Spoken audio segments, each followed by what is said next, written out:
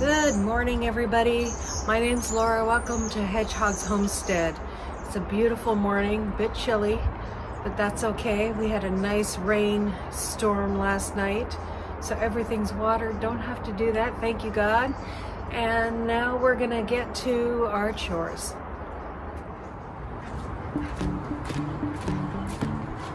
Morning, turkeys.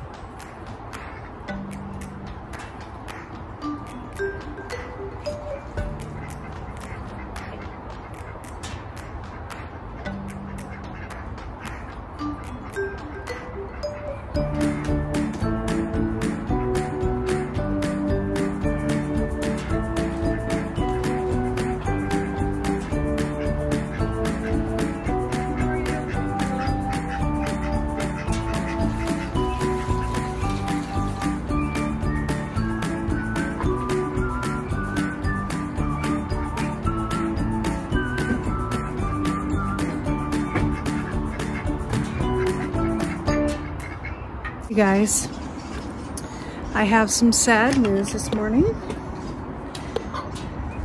I went to go feed the baby bunnies and it looks like we lost one. There's no evidence why. Well, there is some evidence why. None of the bunnies are eating their food. And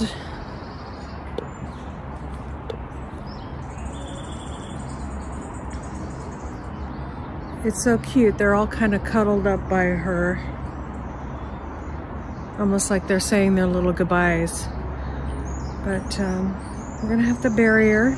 It's like they're trying to keep her warm. I better check if she's still alive. So I am gonna bring you in on this, just fair warning. If you have little kids in the room, you might want to turn it off now. I'll try not to show much. But I do want other homesteaders' opinion on this. Okay?